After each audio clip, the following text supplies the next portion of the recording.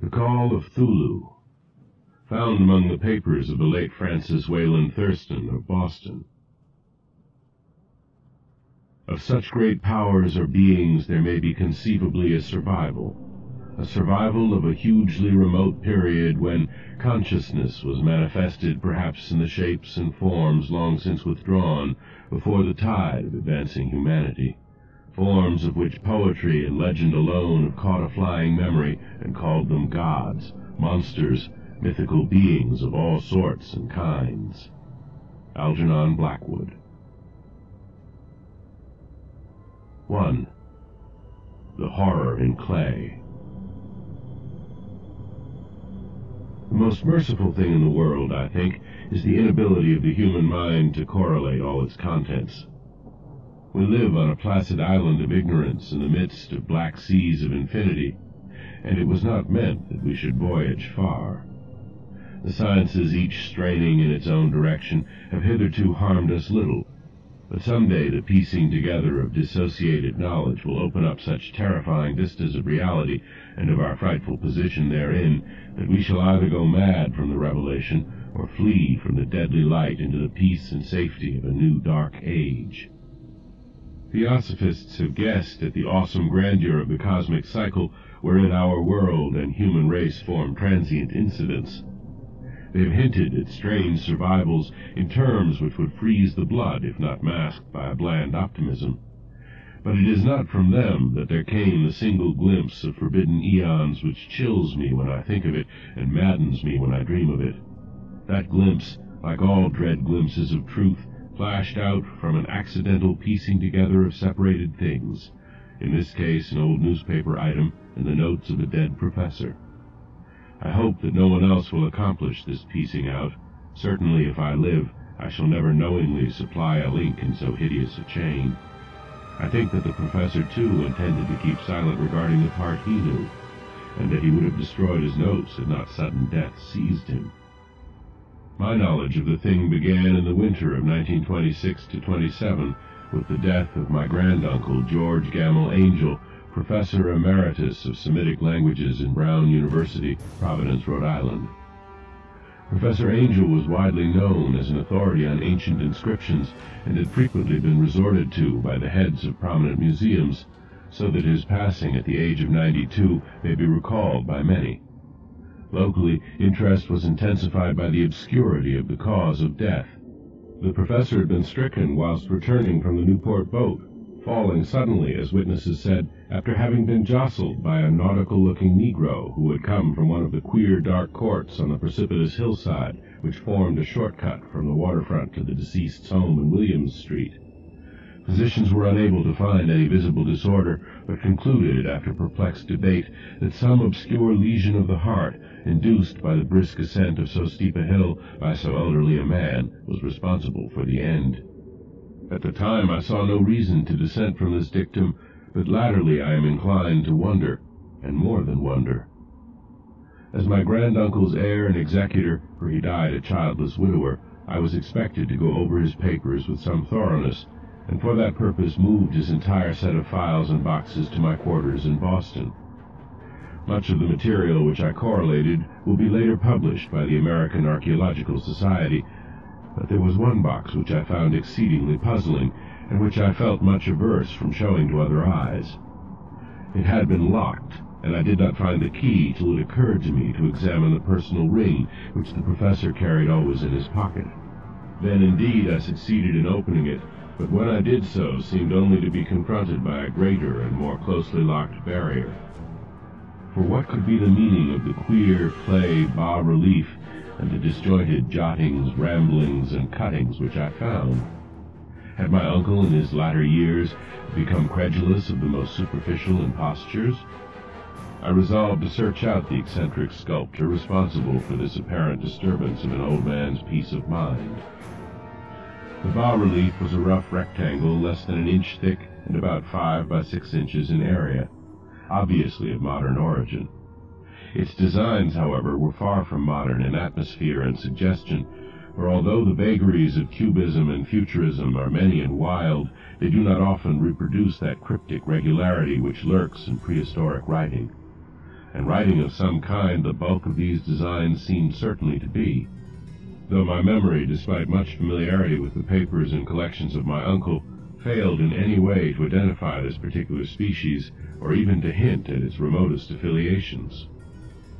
Above these apparent hieroglyphics was a figure of evidently pictorial intent, though its impressionistic execution forbade a very clear idea of its nature. It seemed to be a sort of monster, or symbol representing a monster, of a form which only a diseased fancy could conceive.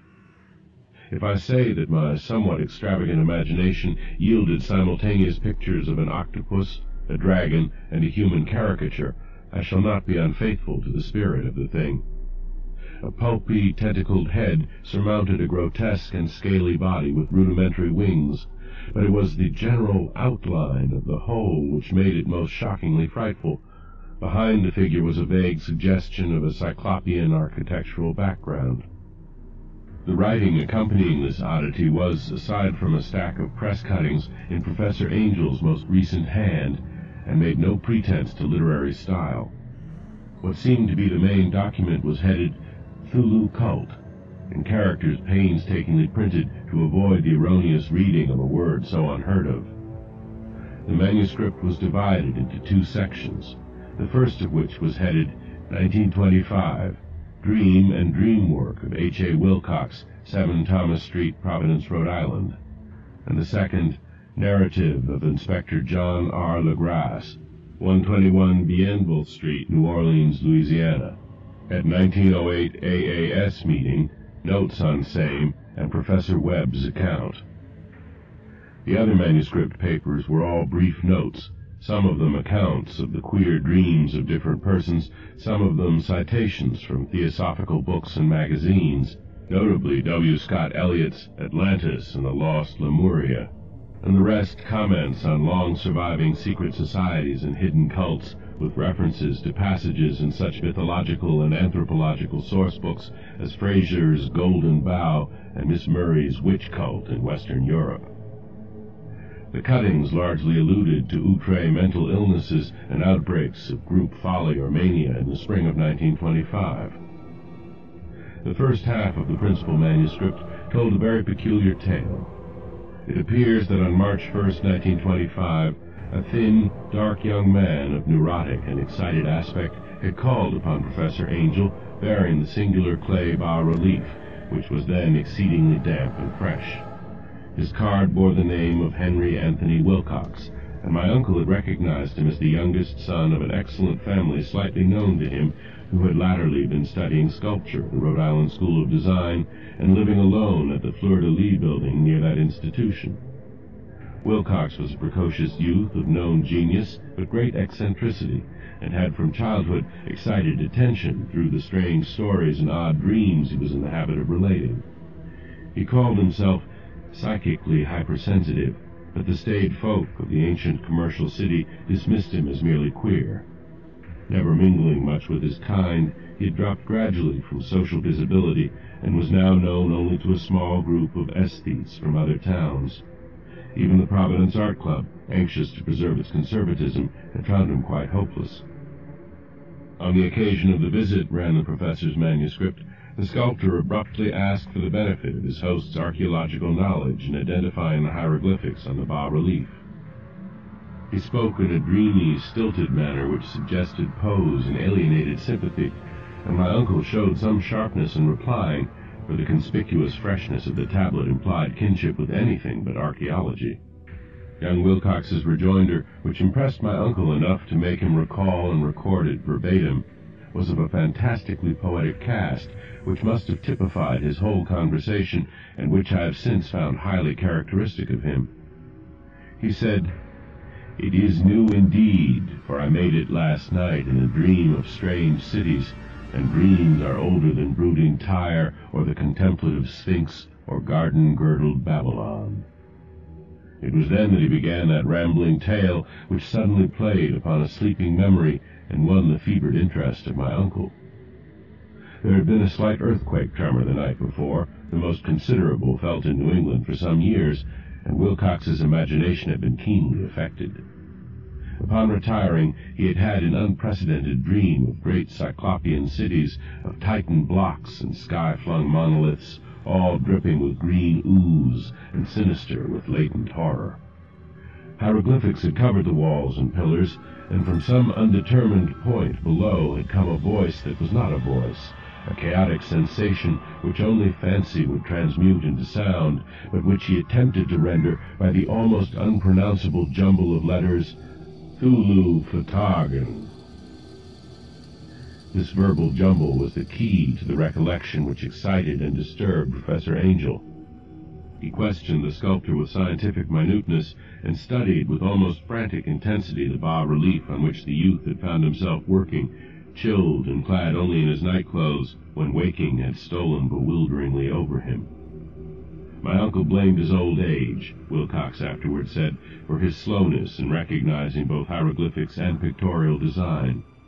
Many of his questions seemed highly out of place to his visitor, especially those which tried to connect the latter with strange cults or societies, and Wilcox could not understand the repeated promises of silence which he was offered in exchange for an admission of membership in some widespread mystical or paganly religious body. When Professor Angel became convinced that the sculptor was indeed ignorant of any cult or system of cryptic lore, he besieged his visitor with demands for future reports of dreams. This bore regular fruit, for after the first interview the manuscript records daily calls of the young man, during which he related startling fragments of nocturnal imagery whose burden was always some terrible cyclopean vista of dark and dripping stone, with a subterranean voice or intelligence shouting monotonously in enigmatical sense impacts, uninscribable save as gibberish. The two sounds most frequently repeated are those rendered by the letters Chthulu and Rilye. On March 23rd, the manuscript continued, Wilcox failed to appear, and inquiries at his quarters revealed that he had been stricken with an obscure sort of fever and taken to the home of his family in Waterman Street. He had cried out in the night, arousing several other artists in the building, and had manifested since then only alternations of unconsciousness and delirium. My uncle at once telephoned the family, and from that time forward kept close watch of the case, calling often at the Thayer Street office of Dr. Toby, whom he learned to be in charge. The youth's febrile mind, apparently, was dwelling on strange things, and the doctor shuddered now and then as he spoke of them. They included not only a repetition of what he had formerly dreamed, but touched wildly on a gigantic thing miles high which walked or lumbered about. He at no time fully described this object, but occasional frantic words, as repeated by Dr. Toby, convinced the professor that it must be identical with the nameless monstrosity he had sought to depict in his dream sculpture. Reference to this object, the doctor added, was invariably a prelude to the young man's subsidence into lethargy. His temperature, oddly enough, was not greatly above normal, but his whole condition was otherwise such as to suggest true fever rather than mental disorder. On April 2nd, at about 3 p.m., every trace of Wilcox's malady suddenly ceased. He sat upright in bed, astonished to find himself at home, and completely ignorant of what had happened in dream or reality since the night of March 22nd. Pronounced well by his physician, he returned to his quarters in 3 days. But to Professor Angel he was of no further assistance. All traces of strange dreaming had vanished with his recovery, and my uncle kept no record of his night thoughts after a week of pointless and irrelevant accounts of thoroughly usual visions. Here the first part of the manuscript ended, but references to certain of the scattered notes gave me much material for thought, so much, in fact, that only the ingrained skepticism then forming my philosophy can account for my continued distrust of the artist. The notes in question were those descriptive of the dreams of various persons covering the same period as that in which young Wilcox had had his strange visitations. My uncle, it seems, had quickly instituted a prodigiously far-flung body of inquiries amongst nearly all the friends whom he could question without impertinence, asking for nightly reports of their dreams and the dates of any notable visions for some time past. The reception of his request seems to have been varied, but he must, at the very least, have received more responses than any ordinary man could have handled without a secretary. This original correspondence was not preserved, but his notes formed a thorough and really significant digest. average people in society and business, New England's traditional salt of the earth, gave an almost completely negative result, though scattered cases of uneasy but formless nocturnal impressions appeared here and there, always between March 23rd and April 2nd, the period of young Wilcox's delirium. Scientific men were little more affected, though 4 cases of vague descriptions suggest fugitive glimpses of strange landscapes, and in one case there is mentioned a dread of something abnormal. It was from the artists and poets that the pertinent answers came, and I know that panic would have broken loose had they been able to compare notes. As it was, lacking their original letters, I half suspected the compiler of having asked leading questions, or of having edited the correspondence in corroboration of what he had latently resolved to see. That is why I continue to feel that Wilcox, somehow cognizant of the old data which my uncle had possessed, had been imposing on the veteran scientist. These responses from aesthetes told a disturbing tale.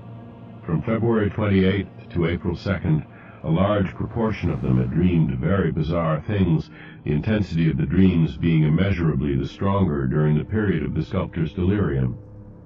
Over a fourth of those who reported anything reported scenes and half-sounds not unlike those which Wilcox had described, and some of the dreamers confessed acute fear of the gigantic, nameless thing visible toward the last. One case, which the note describes with emphasis, was very sad. The subject, a widely known architect with leanings toward theosophy and occultism, went violently insane on the date of young Wilcox's seizure, and expired several months later after incessant screamings to be saved from some escaped denizen of hell. Had my uncle referred to these cases by name instead of merely by number, I should have attempted some corroboration and personal investigation, but as it was, I succeeded in tracing down only a few. All of these, however, bore out the notes in full. I have often wondered if all the objects of the professor's questioning felt as puzzled as did this fraction. It is well that no explanation shall ever reach them. The press cuttings, as I have intimated, touched on cases of panic, mania, and eccentricity during the given period. Professor Angel must have employed a cutting bureau, for the number of extracts was tremendous, and the sources scattered throughout the globe. Here was a nocturnal suicide in London, where a lone sleeper had leaped from a window after a shocking cry. Here, likewise, a rambling letter to the editor of a paper in South America, where a fanatic deduces a dire future from visions he has seen. A dispatch from California describes a theosophist colony as donning white robes en masse for some glorious fulfillment which never arrives, whilst items from India speak guardedly of serious native unrest toward the end of March. Voodoo orgies multiply in Haiti, and African outposts report ominous mutterings. American officers in the Philippines find certain tribes bothersome about this time, and New York policemen are mobbed by hysterical Levantines on the night of March 22nd to 23rd. The west of Ireland, too, is full of wild rumor and legendary, and a fantastic painter named Ardois Bonneau hangs a blasphemous dream landscape in the Paris Spring Salon of 1926. And so numerous are the recorded troubles in insane asylums that only a miracle can have stopped the medical fraternity from noting strange parallelisms and drawing mystified conclusions. A weird bunch of cuttings, all told, and I can at this date scarcely envisage the callous rationalism with which I set them aside. But I was then convinced that young Wilcox had known of the older matters mentioned by the professor. 2. The Tale of Inspector Legrasse. The older matters which had made the sculptor's dream and bas-relief so significant to my uncle formed the subject of the second half of his long manuscript. Once before, it appears, Professor Angel had seen the hellish outlines of the nameless monstrosity, puzzled over the unknown hieroglyphics, and heard the ominous syllables which can be rendered only as Chthulu. And all this in so stirring and horrible a connection that it is small wonder he pursued young Wilcox with queries and demands for data. The earlier experience had come in 1908, 17 years before, when the American Archaeological Society held its annual meeting in St. Louis. Professor Angel, as befitted one of his authority and attainments, had had a prominent part in all the deliberations, and was one of the first to be approached by the several outsiders who took advantage of the convocation to offer questions for correct answering and problems for expert solution. The chief of these outsiders, and in a short time the focus of interest for the entire meeting, was a commonplace-looking middle-aged man who had traveled all the way from New Orleans for certain special information unobtainable from any local source. His name was John Raymond LeGrasse, and he was by profession an inspector of police. With him he bore the subject of his visit, a grotesque, repulsive, and apparently very ancient stone statuette whose origin he was at a loss to determine. It must not be fancied that Inspector LeGrasse had the least interest in archaeology. On the contrary, his wish for enlightenment was prompted by purely professional considerations. The statuette, idol, fetish, or whatever it was, had been captured some months before in the wooded swamps south of New Orleans during a raid on a supposed voodoo meeting, and so singular and hideous were the rites connected with it that the police could not but realize that they had stumbled on a dark cult totally unknown to them, and infinitely more diabolic than even the blackest of the African voodoo circles. Of its origin, apart from the erratic and unbelievable tales extorted from the captured members, absolutely nothing was to be discovered. Hence the anxiety of the police for any antiquarian lore which might help them to place the frightful symbol, and through it track down the cult to its fountainhead. Inspector LeGrasse was scarcely prepared for the sensation which his offering created. One sight of the thing had been enough to throw the assembled men of science into a state of tense excitement, and they lost no time in crowding around him to gaze at the diminutive figure whose utter strangeness and air of genuinely abysmal antiquity hinted so potently at unopened and archaic vistas. No recognized school of sculpture had animated this terrible object, yet centuries and even thousands of years seemed recorded in its dim and greenish surface of unplaceable stone. The figure, which was finally passed slowly from man to man for close and careful study, was between 7 and 8 inches in height, and of exquisitely artistic workmanship. It represented a monster of vaguely anthropoid outline, but with an octopus-like head, whose face was a mass of feelers, a scaly, rubbery-looking body, prodigious claws on hind and fore feet, and long, narrow wings behind. This thing, which seemed instinct with a fearsome and unnatural malignancy, was of a somewhat bloated corpulence, and squatted evilly on a rectangular block or pedestal covered with undecipherable characters. The tips of the wings touched the back edge of the block. The seat occupied the center, whilst the long, curved claws of the doubled-up, crouching hind legs gripped the front edge and extended a quarter of the way down toward the bottom of the pedestal. The cephalopod head was bent forward, so that the ends of the facial feelers brushed the backs of huge forepaws, which clasped the croucher's elevated knees. The aspect of the whole was abnormally lifelike, and the more subtly fearful because its source was so totally unknown. Its vast, awesome, and incalculable age was unmistakable, yet not one link did it show with any known type of art belonging to civilization's youth, or indeed to any other time. Totally separate and apart, its very material was a mystery, for the soapy greenish-black stone with its golden or iridescent flecks and striations resembled nothing familiar to geology or mineralogy. The characters along the base were equally baffling, and no member present, despite a representation of half the world's expert learning in this field, could form the least notion of even the remotest linguistic kinship. They, like the subject and material, belonged to something horribly remote and distinct from mankind as we know it, something frightfully suggestive of old and unhallowed cycles of life in which our world and our conceptions have no part. And yet, as the members severally shook their heads and confessed defeat at the inspector's problem, there was one man in that gathering who suspected a touch of bizarre familiarity in the monstrous shape and writing, and who presently told with some diffidence of the odd trifle he knew. This person was the late William Channing Webb, professor of anthropology in Princeton University and an explorer of no slight note. Professor Webb had been engaged 48 years before in a tour of Greenland and Iceland in search of some runic inscriptions which he failed to unearth, and whilst high up on the West Greenland coast had encountered a singular tribe or cult of degenerate Eskimos, whose religion, a curious form of devil worship, chilled him with its deliberate bloodthirstiness and repulsiveness.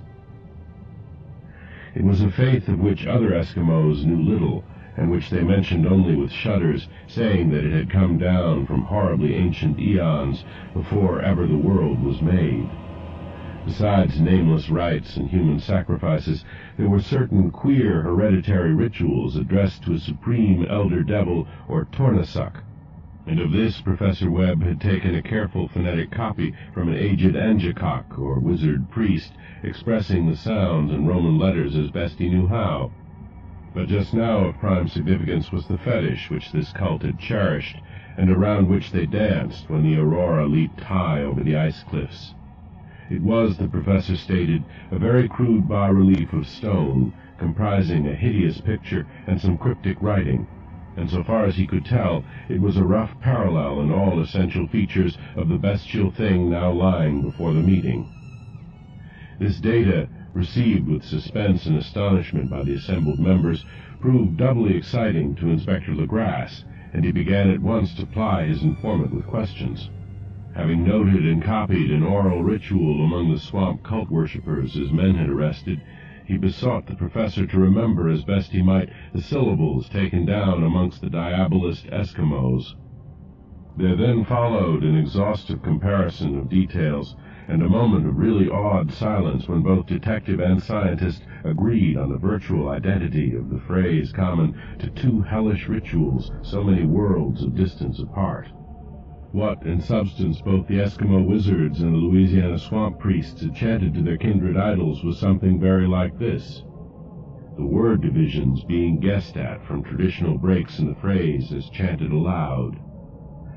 Thingui, Glonaf, Chthulu, Rilye, Ga, Nagel, Ftagen. Legrasse had one point in advance of Professor Webb, for several among his mongrel prisoners had repeated to him what older celebrants had told them the words meant. This text as given ran something like this. In his house at Rilye, dead Chthulu waits dreaming. And now, in response to a general and urgent demand, Inspector Legrasse related as fully as possible his experience with the swamp worshippers, telling a story to which I could see my uncle attached profound significance. It savored of the wildest dreams of mythmaker and theosophist, and disclosed an astonishing degree of cosmic imagination among such half-castes and pariahs as might be expected to possess it. On November 1st, 1907, there had come to the New Orleans police a frantic summons from the swamp and lagoon country to the south. The squatters there, mostly primitive but good-natured descendants of Lafitte's men, were in the grip of stark terror from an unknown thing which had stolen upon them in the night. It was voodoo, apparently, but voodoo of a more terrible sort than they had ever known, and some of their women and children had disappeared since the malevolent tom-tom had begun its incessant beating far within the black-haunted woods where no dweller ventured. There were insane shouts and harrowing screams, soul-chilling chants and dancing devil flames, and the frightened messenger added, the people could stand it no more. So a body of 20 police, filling 2 carriages and an automobile, had set out in the late afternoon with the shivering squatter as a guide. At the end of the passable road they alighted, and for miles splashed on in silence through the terrible cypress woods where day never came. Ugly roots and malignant hanging nooses of Spanish moss beset them, and now and then a pile of dank stones or fragment of a rotting wall, intensified by its hint of morbid habitation, a depression which every malformed tree and every fungus islet combined to create. At length the squatter settlement, a miserable huddle of huts, hove in sight, and hysterical dwellers ran out to cluster around the group of bobbing lanterns. The muffled beat of tom-toms was now faintly audible far, far ahead, and a curdling shriek came at infrequent intervals when the wind shifted. A reddish glare, too, seemed to filter through the pale undergrowth beyond endless avenues of forest night. Reluctant even to be left alone again, each one of the cowed squatters refused point-blank to advance another inch toward the scene of unholy worship, So Inspector Legrasse and his 19 colleagues plunged on unguided into black arcades of horror that none of them had ever trod before. The region now entered by the police was one of traditionally evil repute, substantially unknown and untraversed by white men. There were legends of a hidden lake unglimpsed by mortal sight, in which dwelt a huge, formless white polypous thing with luminous eyes, and squatters whispered that bat-winged devils flew up out of caverns in inner earth to worship it at midnight. They said it had been there before d'Iberville, before La Salle, before the Indians, and before even the wholesome beasts and birds of the woods. It was nightmare itself, and to see it was to die. But it made men dream, and so they knew enough to keep away. The present voodoo orgy was indeed on the merest fringe of this abhorred area, but that location was bad enough. Hence, perhaps, the very place of the worship had terrified the squatters more than the shocking sounds and incidents. Only poetry or madness could do justice to the noises heard by Legrasse's men as they plowed on through the black morass toward the red glare and the muffled tom-toms. There are vocal qualities peculiar to men and vocal qualities peculiar to beasts, and it is terrible to hear the one when the source should yield the other. Animal fury and orgiastic license here whipped themselves to demoniac heights by howls and squawking ecstasies that tore and reverberated through those nighted woods like pestilential tempests from the gulfs of hell. Now and then the less organized ululation would cease, and from what seemed a well-drilled chorus of hoarse voices would rise and sing-song chant that hideous phrase or ritual, Thingui Glonaf Chthulu Rilye Ga Nagel Ftagen. Then the men, having reached a spot where the trees were thinner, came suddenly in sight of the spectacle itself. 4 of them reeled, 1 fainted, and 2 were shaken into a frantic cry which the mad cacophony of the orgy fortunately deadened.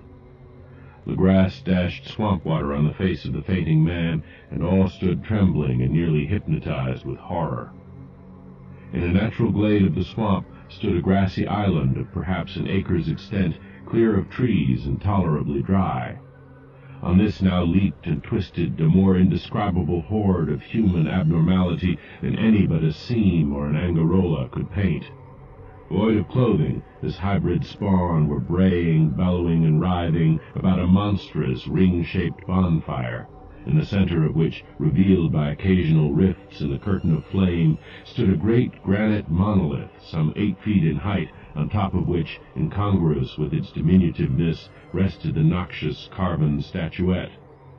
From a wide circle of 10 scaffolds set up at regular intervals with the flame-girt monolith as a center, hung head downward the oddly marred bodies of the helpless squatters who had disappeared.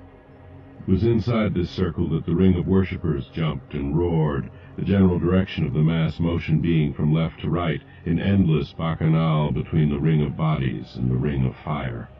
It may have been only imagination, and it may have been only echoes which induced one of the men, an excitable Spaniard, to fancy he heard antiphonal responses to the ritual from some far and unillumined spot deeper within the wood of ancient legendry and horror. This man, Joseph D. Galvez, I later met and questioned, and he proved distractingly imaginative. He indeed went so far as to hint of the faint beating of great wings and of a glimpse of shining eyes and a mountainous white bulk beyond the remotest trees, but I suppose he had been hearing too much native superstition. Actually, the horrified pause of the men was of comparatively brief duration. Duty came first, and although there must have been nearly 100 mongrel celebrants in the throng, the police relied on their firearms and plunged determinedly into the nauseous rout. For 5 minutes the resultant din and chaos were beyond description. Wild blows were struck, shots were fired, and escapes were made, but in the end Legrasse was able to count some 47 sullen prisoners, whom he forced to dress in haste and fall into line between 2 rows of policemen. 5 of the worshippers lay dead, and 2 severely wounded ones were carried away on improvised stretchers by their fellow prisoners. The image on the monolith, of course, was carefully removed and carried back by Legrasse.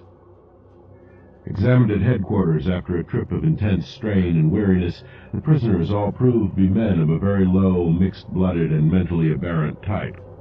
Most were seamen, and a sprinkling of Negroes and mulattoes, largely West Indians or Brava Portuguese from the Cape Verde Islands, gave a coloring of voodooism to the heterogeneous cult. But before many questions were asked, it became manifest that something far deeper and older than Negro fetishism was involved. Degraded and ignorant as they were, the creatures held with surprising consistency to the central idea of their loathsome faith. They worshipped, so they said, the great old ones who lived ages before there were any men, and who came to the young world out of the sky. Those old ones were gone now, inside the earth and under the sea, but their dead bodies had told their secrets and dreams to the first men, who formed a cult which had never died.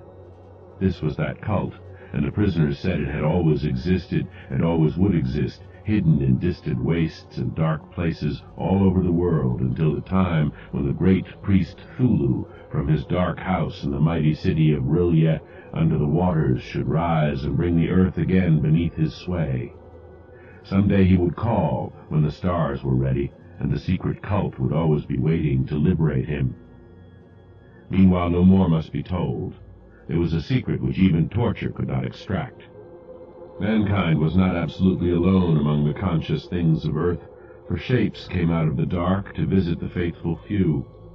But these were not the great old ones. No man had ever seen the old ones. The carven idol was great Chthulu, but none might say whether or not the others were precisely like him. No one could read the old writing now, but things were told by word of mouth. The chanted ritual was not the secret. That was never spoken aloud, only whispered. The chant meant only this: in his house at Rilye, dead Chthulu waits dreaming.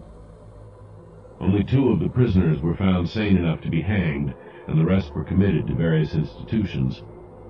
All denied a part in the ritual murders, and averred that the killing had been done by black-winged ones, which had come to them from their immemorial meeting place in the haunted wood. But of those mysterious allies, no coherent account could ever be gained. What the police did extract came mainly from an immensely aged mestizo named Castro, who claimed to have sailed to strange ports and talked with undying leaders of the cult in the mountains of China. Old Castro remembered bits of hideous legend that paled the speculations of theosophists and made man and the world seem recent and transient indeed. There had been eons when other things ruled on the earth, and they had had great cities. Remains of them, he said the deathless Chinamen had told him, were still to be found as cyclopean stones on islands in the Pacific. They all died vast epochs of time before men came, but there were arts which could revive them when the stars had come round again to the right positions in the cycle of eternity.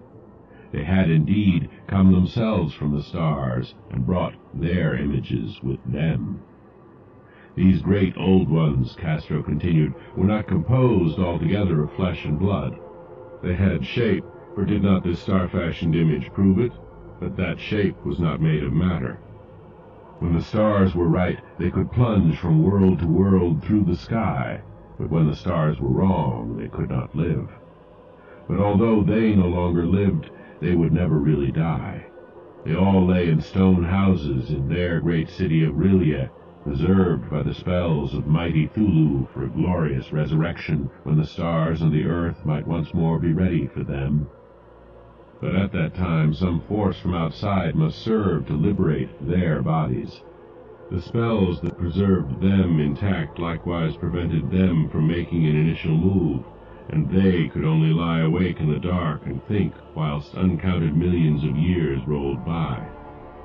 They knew all that was occurring in the universe, but their mode of speech was transmitted thought. Even now they talked in their tombs. When, after infinities of chaos, the first men came, the great old ones spoke to the sensitive among them by molding their dreams, for only thus could their language reach the fleshly minds of mammals. Then, whispered Castro, those first men formed the cult around small idols which the great ones showed them. Idols brought in dim eras from dark stars. That cult would never die till the stars came right again, and the secret priests would take great Chthulu from his tomb to revive his subjects and resume his rule of Earth. The time would be easy to know, for then mankind would have become as the great old ones, free and wild and beyond good and evil, with laws and morals thrown aside, and all men shouting and killing and reveling in joy. Then the liberated old ones would teach them new ways to shout and kill and revel and enjoy themselves, and all the earth would flame with a holocaust of ecstasy and freedom. Meanwhile, the cult, by appropriate rites, must keep alive the memory of those ancient ways and shadow forth the prophecy of their return. In the elder time, chosen men had talked with the entombed old ones in dreams, but then something had happened. The great stone city R'lyeh, with its monoliths and sepulchres, had sunk beneath the waves, and the deep waters, full of the one primal mystery through which not even thought can pass, had cut off the spectral intercourse. But memory never died, and high priests said that the city would rise again when the stars were right. Then came out of the earth the black spirits of Earth, moldy and shadowy, and full of dim rumors picked up in caverns beneath forgotten sea bottoms. But of them old Castro dared not speak much. He cut himself off hurriedly, and no amount of persuasion or subtlety could elicit more in this direction. The size of the old ones, too, he curiously declined to mention. Of the cult, he said that he thought the center lay amid the pathless deserts of Arabia, where Iram, the city of pillars, dreams hidden and untouched. It was not allied to the European witch cult, and was virtually unknown beyond its members.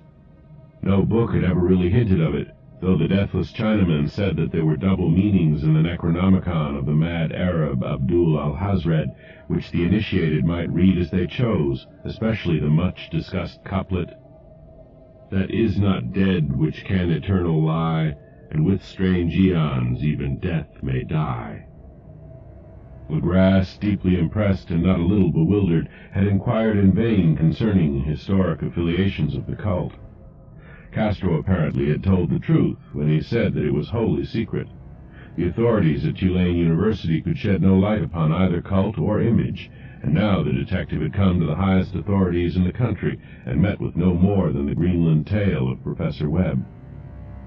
The feverish interest aroused at the meeting by Legras's tale, corroborated as it was by the statuette, is echoed in the subsequent correspondence of those who attended, although scant mention occurs in the formal publications of the Society. Caution is the first care of those accustomed to face occasional charlatanry and imposture. Legras for some time lent the image to Professor Webb, but at the latter's death it was returned to him and remains in his possession, where I viewed it not long ago.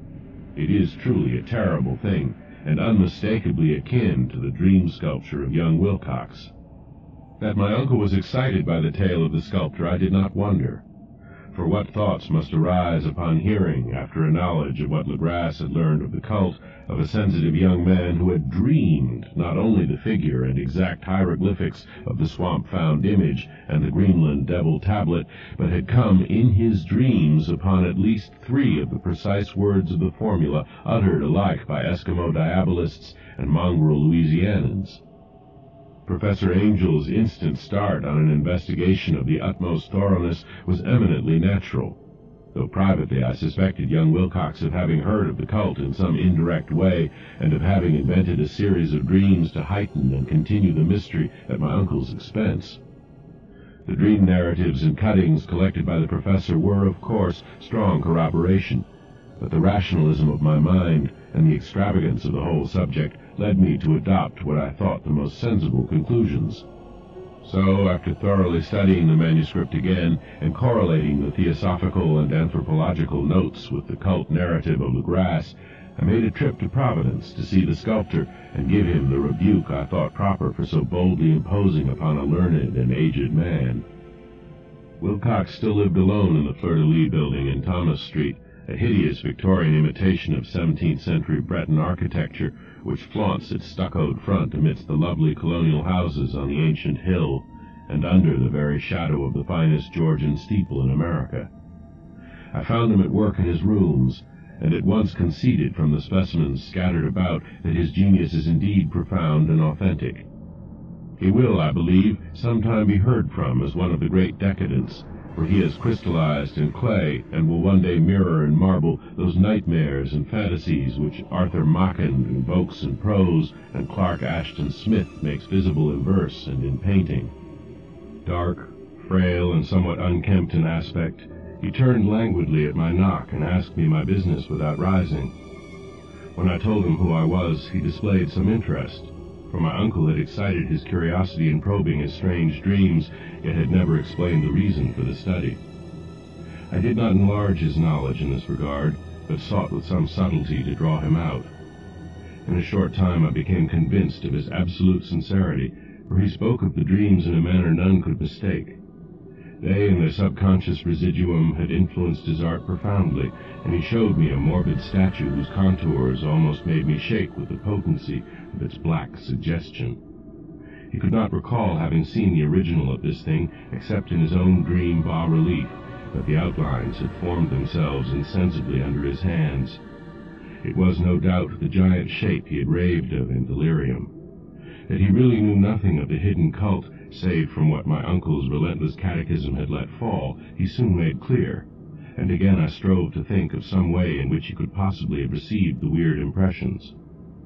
He talked of his dreams in a strangely poetic fashion, making me see with terrible vividness the damp cyclopean city of slimy green stone, whose geometry, he oddly said, was all wrong, and hear with frightened expectancy the ceaseless half-mental calling from underground, Chthulu Fatagan, Chthulu Fatagan.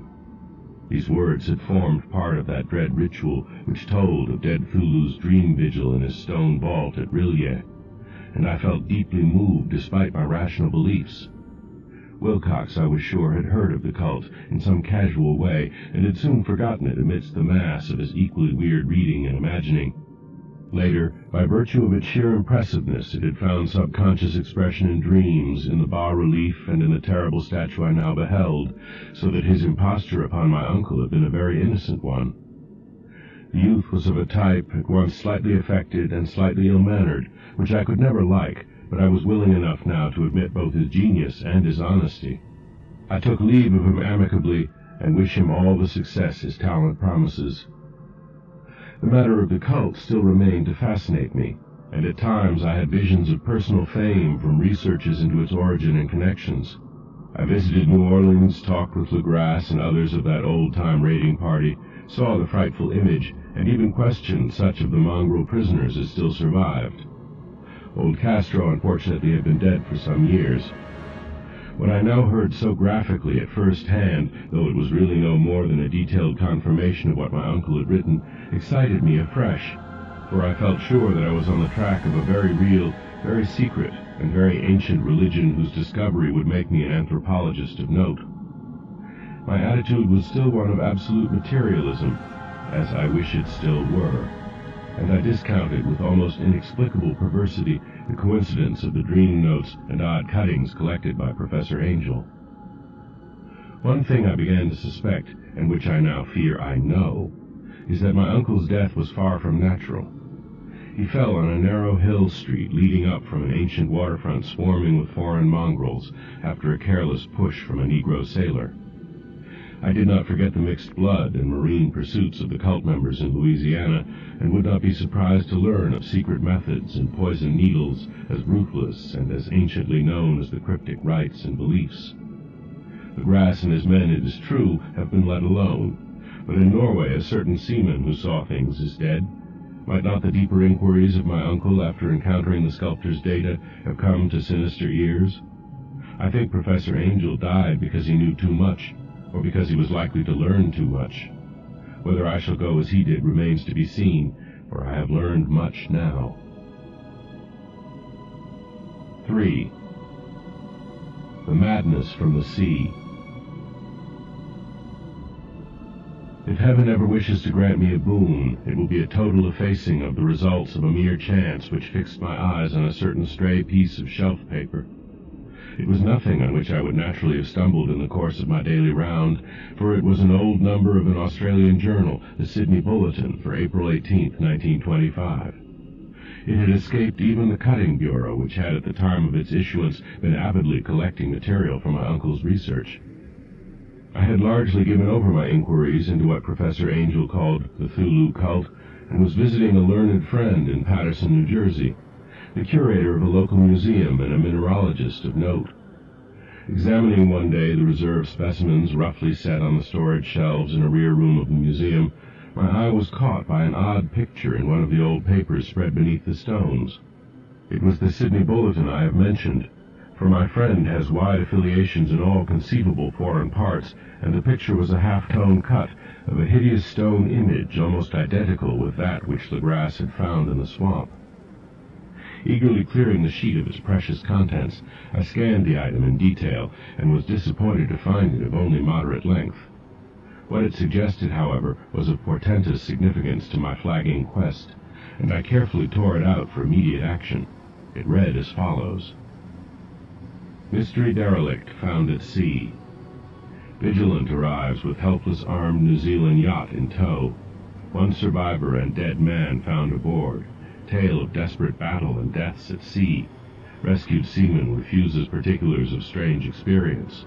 Odd idol found in his possession. Inquiry to follow. The Morrison Company's freighter Vigilant, bound from Valparaiso, arrived this morning at its wharf in Darling Harbor, having in tow the battled and disabled but heavily armed steam yacht Alert of Dunedin, New Zealand, which was sighted April 12th in south latitude 34 degrees 21 minutes, west longitude 152 degrees 17 minutes, with one living and one dead man aboard. The Vigilant left Valparaiso March 25th, and on April 2nd was driven considerably south of her course by exceptionally heavy storms and monster waves. On April 12th the derelict was sighted, and though apparently deserted, was found upon boarding to contain one survivor in a half-delirious condition and one man who had evidently been dead for more than a week. The living man was clutching a horrible stone idol of unknown origin, about a foot in height, regarding whose nature authorities at Sydney University, the Royal Society, and the museum in College Street all profess complete bafflement, and which the survivor says he found in the cabin of the yacht in a small carved shrine of common pattern. This man, after recovering his senses, told an exceedingly strange story of piracy and slaughter. He is Gustav Johansen, a Norwegian of some intelligence, and had been second mate of the two-masted schooner Emma of Auckland, which sailed for Callao February 20th with a complement of 11 men. The Emma, he says, was delayed and thrown widely south of her course by the great storm of March 1st, and on March 22nd, in south latitude 49 degrees 51 minutes, west longitude 128 degrees 34 minutes, encountered the Alert, manned by a queer and evil-looking crew of Kanakas and half-castes. Being ordered peremptorily to turn back, Captain Collins refused, whereupon the strange crew began to fire savagely and without warning upon the schooner with a peculiarly heavy battery of brass cannon forming part of the yacht's equipment. The Emma's men showed fight, says the survivor, and though the schooner began to sink from shots beneath the waterline, they managed to heave alongside their enemy and board her, grappling with the savage crew on the yacht's deck and being forced to kill them all, the number being slightly superior because of their particularly abhorrent and desperate, though rather clumsy mode of fighting. 3 of the Emma's men, including Captain Collins and First Mate Green, were killed, and the remaining 8 under Second Mate Johansen proceeded to navigate the captured yacht, going ahead in their original direction to see if any reason for their ordering back had existed. The next day, it appears, they raised and landed on a small island, although none is known to exist in that part of the ocean, and 6 of the men somehow died ashore, though Johansen is queerly reticent about this part of his story and speaks only of their falling into a rock chasm. Later, it seems, he and one companion boarded the yacht and tried to manage her, but were beaten about by the storm of April 2nd. From that time till his rescue on the 12th, the man remembers little, and he does not even recall when William Bryden, his companion, died. Bryden's death reveals no apparent cause, and was probably due to excitement or exposure. Cable advices from Dunedin report that the Alert was well known there as an island trader and bore an evil reputation along the waterfront. It was owned by a curious group of half-castes whose frequent meetings and night trips to the woods attracted no little curiosity, and it had set sail in great haste just after the storm and earth tremors of March 1st. Our Auckland correspondent gives the Emma and her crew an excellent reputation, and Johansen is described as a sober and worthy man. The Admiralty will institute an inquiry on the whole matter beginning tomorrow, at which every effort will be made to induce Johansen to speak more freely than he has done hitherto. This was all, together with the picture of the hellish image, but what a train of ideas it started in my mind.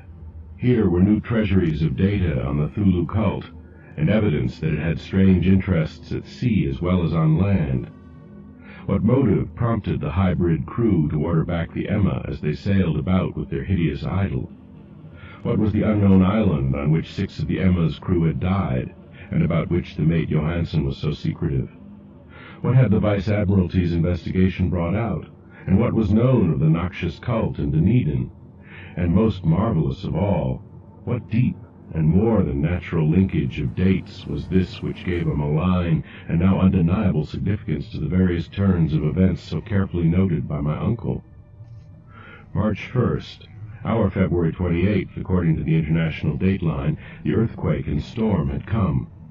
From Dunedin the Alert and her noisome crew had darted eagerly forth as if imperiously summoned, and on the other side of the earth poets and artists had begun to dream of a strange, dank, cyclopean city, whilst a young sculptor had molded in his sleep the form of the dreaded Chthulu. March 23rd, the crew of the Emma landed on an unknown island and left 6 men dead, and on that date the dreams of sensitive men assumed a heightened vividness and darkened with dread of a giant monster's malign pursuit, whilst an architect had gone mad and a sculptor had lapsed suddenly into delirium. And what of this storm of April 2nd? The date on which all dreams of the dank city ceased, and Wilcox emerged unharmed from the bondage of strange fever. What of all this, and of those hints of old Castro about the sunken, star-born old ones and their coming reign, their faithful cult, and their mastery of dreams? Was I tottering on the brink of cosmic horrors beyond man's power to bear? If so, they must be horrors of the mind alone, for in some way the 2nd of April had put a stop to whatever monstrous menace had begun its siege of mankind's soul. That evening, after a day of hurried cabling and arranging, I bade my host adieu and took a train for San Francisco. In less than a month I was in Dunedin, where, however, I found that little was known of the strange cult members who had lingered in the old sea taverns. Waterfront scum was far too common for special mention, though there was vague talk about one inland trip these mongrels had made, during which faint drumming and red flame were noted on the distant hills. At Auckland I learned that Johansen had returned with yellow hair turned white after a perfunctory and inconclusive questioning at Sydney, and had thereafter sold his cottage in West Street and sailed with his wife to his old home in Oslo. Of his stirring experience he would tell his friends no more than he had told the Admiralty officials, and all they could do was to give me his Oslo address. After that I went to Sydney and talked profitlessly with seamen and members of the Vice Admiralty Court. I saw the Alert, now sold and in commercial use, at Circular Quay in Sydney Cove, but gained nothing from its non-committal bulk. The crouching image with its cuttlefish head, dragon body, scaly wings, and hieroglyphed pedestal was preserved in a museum at Hyde Park, and I studied it long and well, finding it a thing of balefully exquisite workmanship, and with the same utter mystery, terrible antiquity, and unearthly strangeness of material which I had noted in Legrasse's smaller specimen. Geologists, the curator told me, had found it a monstrous puzzle, for they vowed that the world held no rock like it. Then I thought with a shudder of what old Castro had told Legrasse about the primal great ones. They had come from the stars, and had brought their images with them. Shaken with such a mental revolution as I had never before known, I now resolved to visit mate Johansen in Oslo. Sailing for London, I re-embarked at once for the Norwegian capital, and one autumn day landed at the trim wharves in the shadow of the Egeberg. Johansen's address, I discovered, lay in the old town of King Harald Haraldsrud, which kept alive the name of Oslo during all the centuries that the greater city masqueraded as Christiana. I made the brief trip by taxicab and knocked with palpitant heart at the door of a neat and ancient building with plastered front. A sad-faced woman in black answered my summons, and I was stung with disappointment when she told me in halting English that Gustav Johansen was no more. He had not survived his return, said his wife, for the doings at sea in 1925 had broken him. He had told her no more than he had told the public, but had left a long manuscript of technical matters, as he said, written in English, evidently in order to safeguard her from the peril of casual perusal. During a walk through a narrow lane near the Gothenburg dock, a bundle of papers falling from an attic window had knocked him down. 2 Lascar sailors at once helped him to his feet, but before the ambulance could reach him, he was dead. Physicians found no adequate cause for the end and laid it to heart trouble and a weakened constitution. I now felt gnawing at my vitals that dark terror which will never leave me till I, too, am at rest, accidentally or otherwise. Persuading the widow that my connection with her husband's technical matters was sufficient to entitle me to his manuscript, I bore the document away and began to read it on the London boat. It was a simple, rambling thing, a naive sailor's effort at a post-facto diary, and strove to recall day by day that last awful voyage. I cannot attempt to transcribe it verbatim, in all its cloudiness and redundance, but I will tell its gist enough to show why the sound of the water against the vessel's sides became so unendurable to me that I stopped my ears with cotton. Johansen, thank God, did not know quite all, even though he saw the city and the thing. But I shall never sleep calmly again when I think of the horrors that lurk ceaselessly behind life in time and in space, and of those unhallowed blasphemies from elder stars which dream beneath the sea, known and favored by a nightmare cult, ready and eager to loose them on the world whenever another earthquake shall heave their monstrous stone city again to the sun and air. Johansen's voyage had begun just as he told it to the Vice-Admiralty. The Emma, in ballast, had cleared Auckland on February 20th, and had felt the full force of that earthquake-born tempest which must have heaved up from the sea bottom the horrors that filled men's dreams. Once more under control, the ship was making good progress when held up by the Alert on March 22nd, and I could feel the mate's regret as he wrote of her bombardment and sinking. Of the swarthy cult fiends on the Alert, he speaks with significant horror. There was some peculiarly abominable quality about them which made their destruction seem almost a duty, and Johansen shows ingenuous wonder at the charge of ruthlessness brought against his party during the proceedings of the Court of Inquiry. Then, driven ahead by curiosity in their captured yacht under Johansen's command, the men sight a great stone pillar sticking out of the sea, and in south latitude 47 degrees 9 minutes, west longitude 126 degrees 43 minutes, come upon a coastline of mingled mud, ooze, and weedy cyclopean masonry, which can be nothing less than the tangible substance of Earth's supreme terror, the nightmare corpse city of Rilia that was built in measureless eons beyond history by the vast, loathsome shapes that seeped down from the dark stars. There lay great Chthulu and his hordes, hidden in green, slimy vaults, and sending out at last, after cycles incalculable, the thoughts that spread fear to the dreams of the sensitive, and called imperiously to the faithful to come on a pilgrimage of liberation and restoration. All this Johansen did not suspect, but God knows he soon saw enough.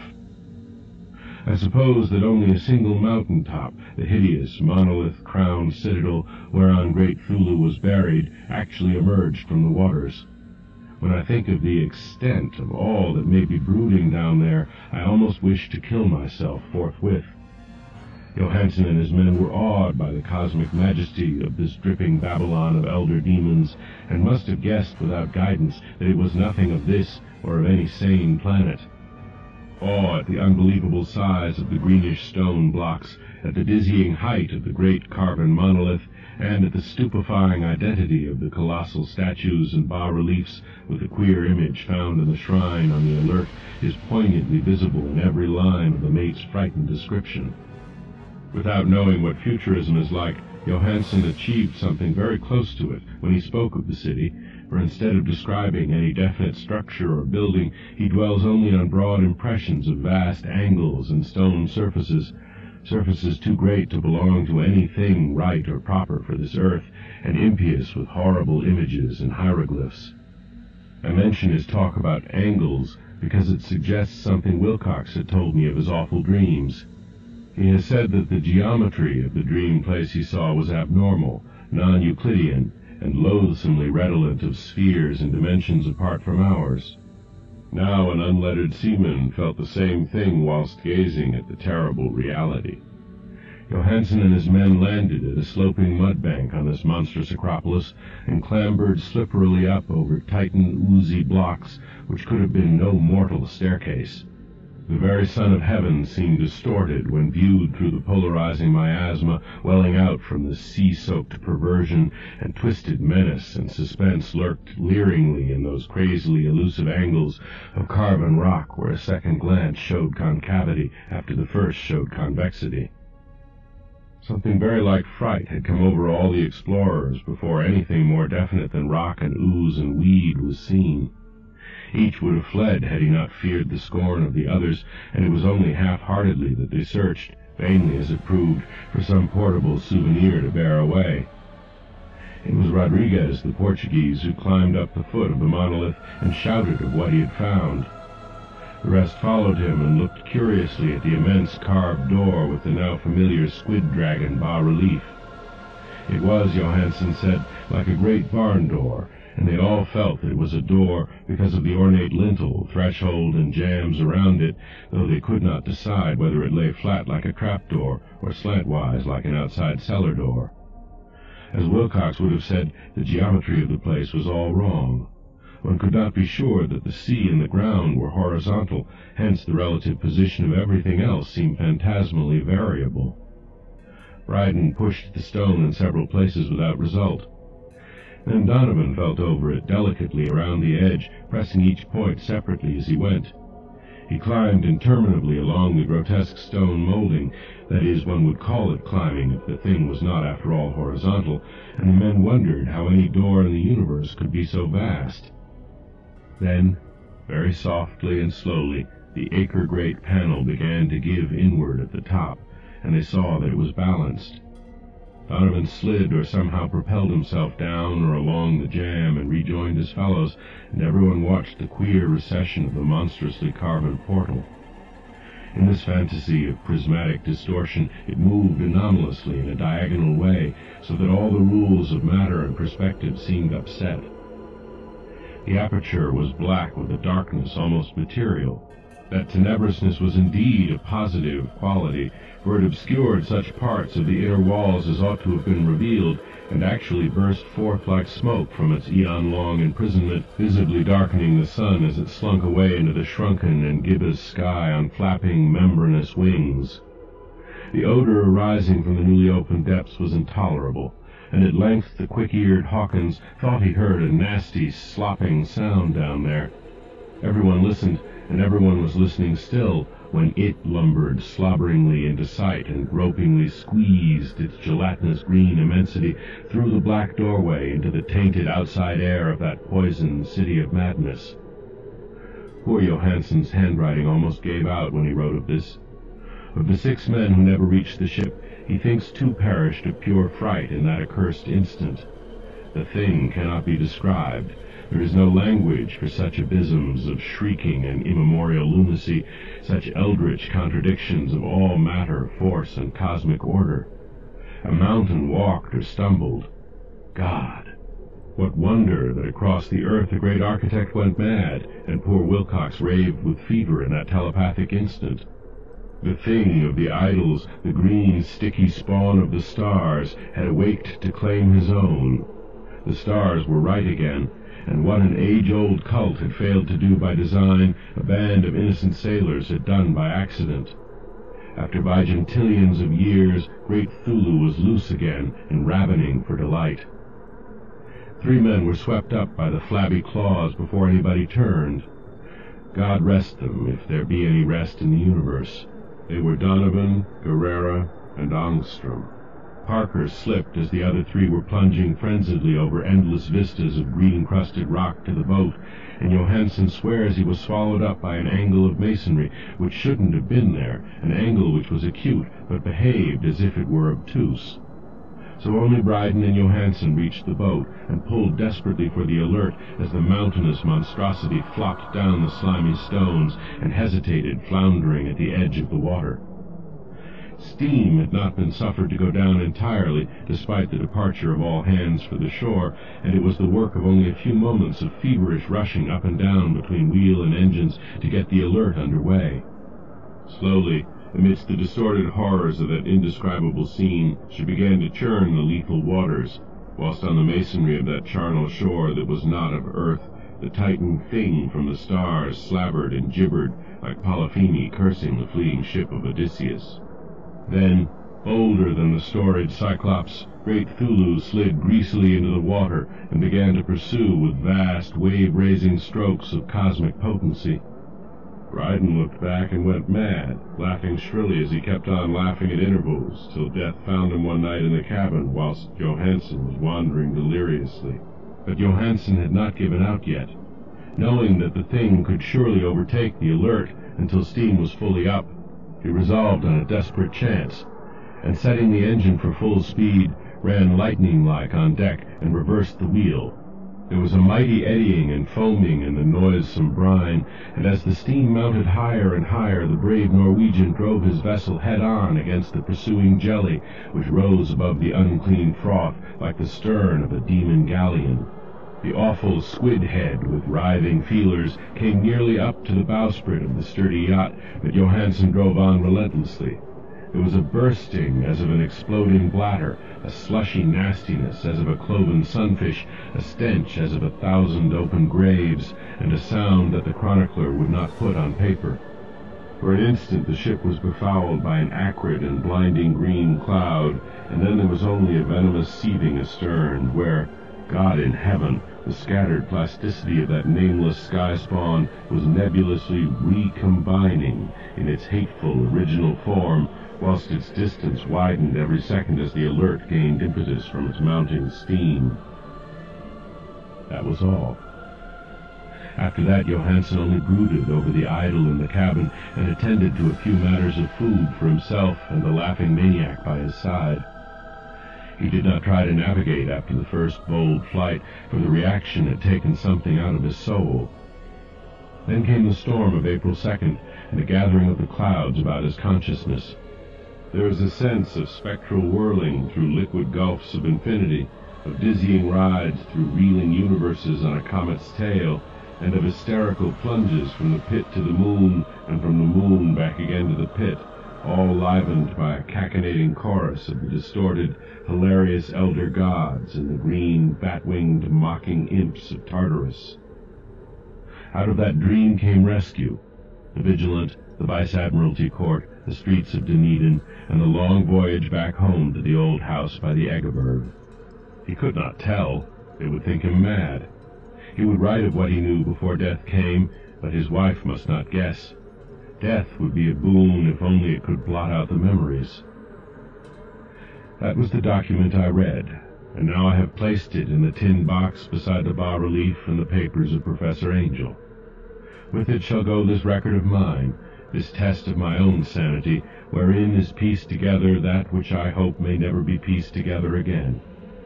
I have looked upon all that the universe has to hold of horror, and even the skies of spring and the flowers of summer must ever afterward be poison to me.